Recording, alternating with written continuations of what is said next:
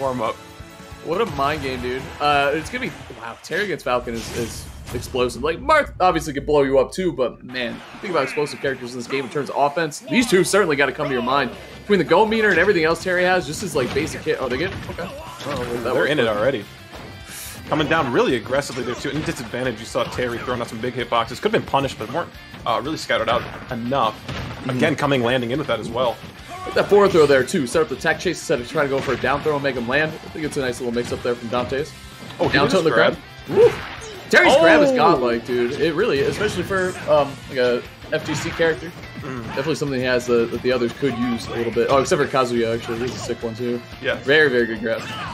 Up smash not going to connect. They're able to jump over. Forward tilt from Falcon, really good. I love the rising there to cover like the dead area between the ledge. The stall, though, on the up B. Enormous. I mean, as a Terry player, a huge thing in every matchup you're going to play is you got to be careful of the offstage. Falcon's a character that can get kind of crazy offstage too. I've already seen some nairs at the ledge. He can do a lot of stuff to steal that initial second jump that you have, and then kind of attack you when you're even weaker off the stage. So Terry's got to be careful of the offstage game. Okay, rising tackle. I like that. Didn't go into the super or anything. Knew that the input rising tackle would take it down. Nice shot right there by Dantes. That was sick.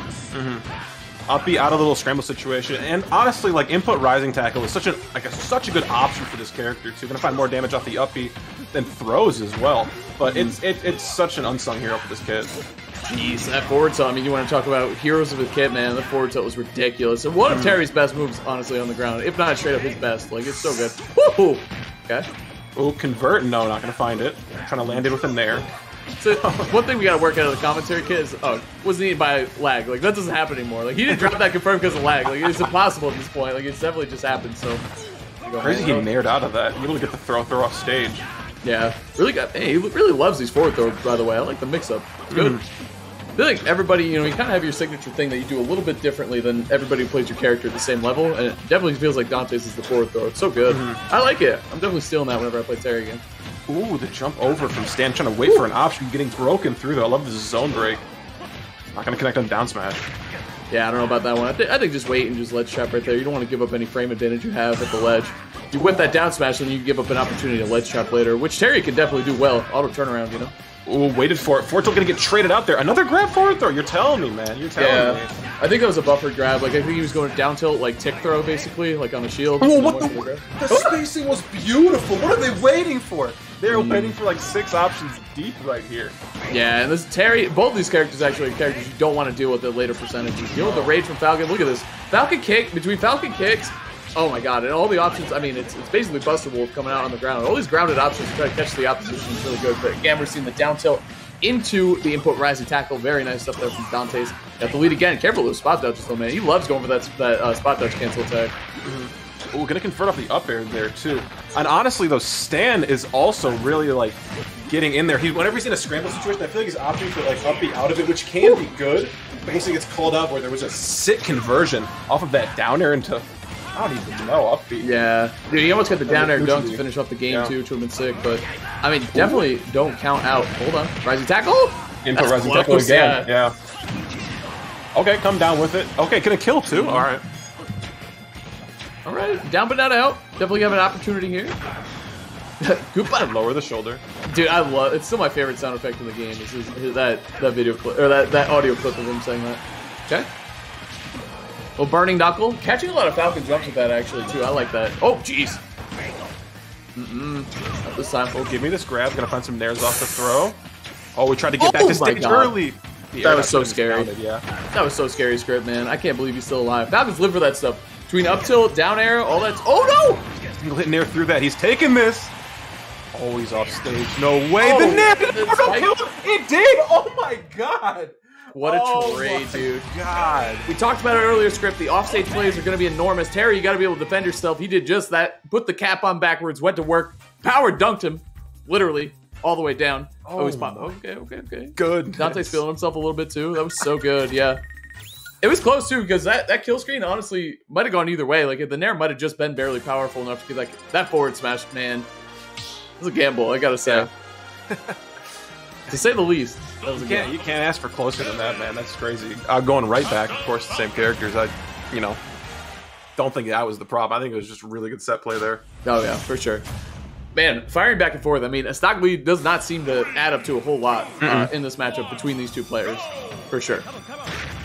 Oh, get into it with the taunt. Going to FD here, I feel like their offense can be a little bit more overwhelming, but in the same vein, like for the opposing player, it's going to be a really harder time to get down back to neutral from, like, I don't know, disadvantage. Some people might call this, I think the term is mashing, but I think what it is Dantes is, and a way to look for it, like as a player, is he's buffering everything out of his moves. You know what I mean? If he forward tilts, he's probably going to do something after it because he's doing it anyway. A lot of that pressure is safe as Terry, or if not safe, like it's strong, so it's good to do. But the thing is you got to look out for that. And it's like a player habit you can look out for. So I'd like to see some punches coming out from the Captain Falcon here. Are you okay? We're living to the blast zone. Oh my goodness. Stanmr still. Oh no! Going a little too deep. Yeah. Terry does have good magnet hits, but not that good. You know what I'm saying? Ooh, see what I'm saying? I see. He's buffering it, man. He's buffering it. Which, with these characters, you can definitely do. Even that spot dodge canceled attack, same thing. So, dash attack gonna do it. What a great move in the kit Terry has. Like, we talk about the other fighting game characters, the vanilla ones, Ryu and Ken. Their dash threat isn't quite as good because their grab range isn't as good as Terry's. But between dash attack and the grab range that Terry has, he's ridiculously strong in that position where he's dashing at you. It's really good. And he's pretty fast in terms of his dash, so. Oh, gets caught there, up air. Trying to get a turnaround grab, actually landing behind his stands. Off stage still, though. Okay. Nice. The anti-airs from Dantes have been really good. You see this. Yeah, but like often with like crack shoot and stuff like that too, it covers such a wide area, and Falcon has to land so fast. It like kind of can cover most of the area he has available to him. True. Okay. Oh, good distance. Oh, nice. He went for the double down tilt into the. I like that too. He went for the jabs into the power dunk instead. He's been doing a lot of rising tackle, which you can obviously react to the DI, but if you're not thinking, you're kind of acting in instinct, it might not work out. Yeah, he definitely caught him there, lacking on the DI. Potentially forward smash though to even out the stock, so we're back to even here. Dead even between these two as an Asman script. I mean, it really came down to the wire last time here. Even if we do, hold on. Oh my God, he looks for that forward smash to end him pretty much every time. Couple down tilts, and I love the grab, man. His down tilt pressure is really good, Dantes. That's really good. He didn't catch him with the up air, but still landed enough to jab his Falcon's landing. Forward throw, yup. Classic. Oh, he turned around. I love that idea to line up the back air. So you either need to do the RAR back air. Oh, there it is. Nice. Burning Knuckle to close it out, man. I like that Burning Knuckle. He tried a couple times to catch. It's typically a jump. Falcons, they like to hop around too, especially in the corner. Easiest thing with FD, there's no platform to go to. It's like, all right, I'm not going to face the Terry head on. I'm obviously going to try to probably jump over him. So I like that Burn Knuckle, either trying to catch him in some movement, whether that's a jump or a dash or something like that. It was a really good call out, a really good decision making by the Terry there. So nice job to Dantes, man, taking that one down. Such good burst range. That's what you guys, I heard you talk about it a little more during the set, but like the burst range Terry has, just some kind of those close scrambles, is so ridiculous and so powerful. You can cover a lot of space and put out some really threatening hits, which for sure really won the game there. It's kind of crazy because he went for a lot more burn knuckles and stuff, which is like the more committal and hard to read kind of option, instead of a crack shoot, which I always think of as like the gap closer or the burst option, whatever you want to call it. So really nice job though, man. That's how you close out a set right there. I think that was the important part. One of the most important parts of that set was how you're going to close it out, because I got to say, Stanmr's Captain Falcon, definitely a threat throughout that entire set. It definitely proved out to be a very scary character. So, and I think it really came down to the stage. You were just able to use those burst options we were talking about a lot more effectively to break through the zone, and there's, as you said, no platforms to break it up. But yeah, really good, really good set. Oh yeah, hey, that's what I like to. That's what I like to see. Helvet, what's up, dude? How you doing? What was I gonna say? Yeah, dude, and I like Terry.